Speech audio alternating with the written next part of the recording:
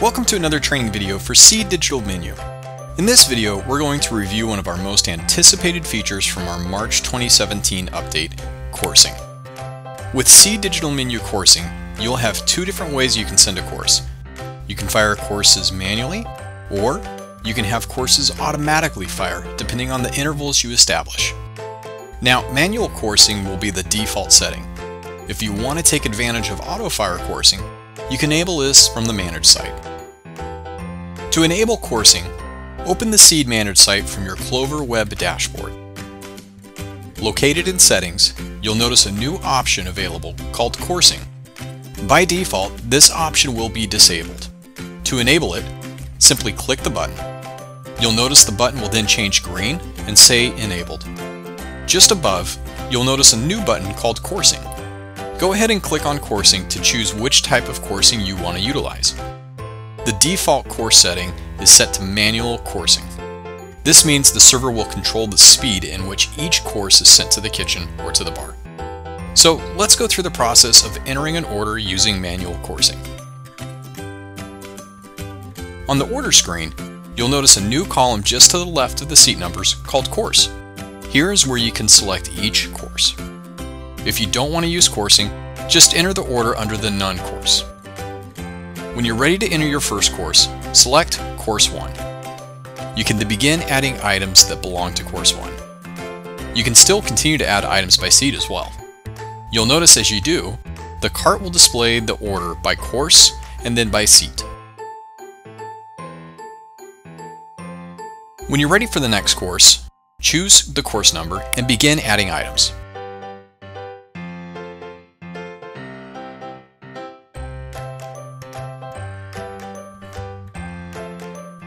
If you want to review the entire order before you send the first course, select the All button at the top of Courses. This will show all items and the course they belong to. This allows the server to review the order before sending, which helps eliminate errors. When you're ready to send the first course, select Course 1 on the left. The cart will filter to show only items in Course 1. When you're ready to fire the first course, tap the button Send Course 1. This will then return you back to the table map. When you're ready to fire the second course, simply double tap on the table to open the order up. Select Course 2, and then send Course 2. When the courses have been fired, you'll notice a fire icon next to the items in the cart, showing that that course or those items have been fired. Auto-fire coercing is the second way we accommodate coercing. The idea here is you can enter the entire order by course and send the order in once. C Digital Menu will then automatically fire each course at the intervals that you've set up in the Manage site. So let's review how to set these up. On the Seed Manage site, open Settings. In the Settings page, click on the button at the top called Coercing. Now, manual coercing is the default setting. So to change this, let's find the fire mode under Course Options and click the button labeled Manual. You'll notice that it changes now to say Automatic, and just to the left, the Auto Fire Timing field is now enabled. Auto Fire Timing is where you can choose at what intervals you want each course to fire out. For Course 1, you'll usually want this to be set to immediately. This means that as soon as you hit Send, Course 1 will fire right away. Now, let's say Course 2, you want to fire 5 minutes after Course 1. So let's find the drop-down box for Course 2, and let's select 5 minutes after previous course. This means that 5 minutes after Course 1 has fired, the items that are belonging to Course 2 will then automatically fire. Continue to do this for the remaining courses. If you need additional courses, simply click the button that says Add Course at the bottom.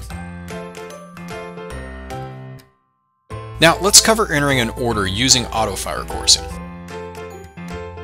Entering an order is exactly the same as a manual fire.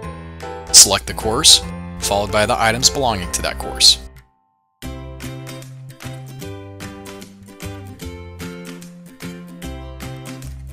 Now, just like in manual coercing, as you choose a course, the cart will be filtered to each individual course selected, showing only the items that belong to it. When you have the entire order entered and you're ready to send it to the kitchen or the bar, select the All Course position, and then tap Send Order. This will return you back to the table map.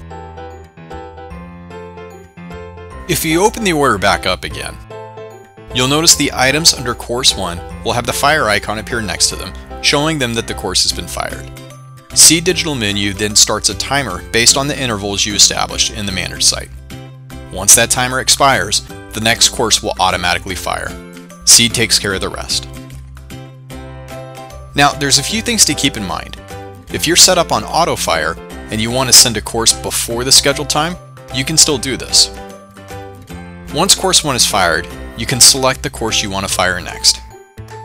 Let's say you want to get Course 2 going quicker. Once you've selected it, tap Send Course. Now, keep in mind, once you do this, it will then switch this particular order to manual coursing for the duration of that order. This means you'll have to come back to that order and fire each course manually. Another thing to keep in mind is adding items to the order once it's been fired. If your course has been fired, you'll notice that you cannot add additional items to Course 1. If you try, you'll receive a prompt saying this course has been fired. To add additional items to your order, you can choose the None course or choose a course that has yet to be fired. The None course is usually where you'll place your drinks and your refill orders. Items in the None course will ignore any auto timing feature and will be fired immediately. Now, if your restaurant doesn't want to use coursing or you don't need it for a particular order, not a problem. When you start an order, the default course will be set to None. You can completely skip the courses and just go straight to entering your order. Seed Digital Menu is continually adding new benefits and features. If there's a feature you'd like to see us build, let us know. Our goal is to give you the tools you need to help you grow your business. Thanks for watching.